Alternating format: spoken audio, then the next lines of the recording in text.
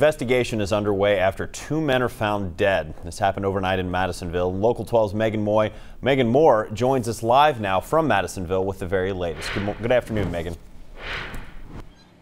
Good afternoon, Adam. And we've learned a lot more information since this morning. This is here on Adelphi Street. And what we've learned is that a father and son were shot and killed in the home where they are investigating behind me here. Police have identified them as Michael and Matthew Myatt. Around 8:21, police say a shots fired call came in, and then at 12:47, a call came in from someone at the house. We're told a relative found them, and that relative was being interviewed at CIS this morning. We do not have any information on the shooter or the shooters at this time, but police have been interviewing witnesses and are still on scene working to find out what led up to this. We did talk with the neighbor who lives 2 houses down from the home where it happened. He said he heard shots ring out last night.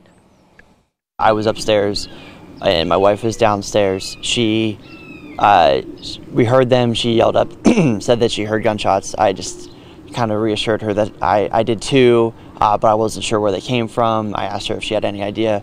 We both agreed that they seemed close, but we weren't sure where. My wife thought they came down that street, and then my dog actually went into a seizure because I think it was my wife's reaction, kind of, that she was a little scared. It scared her.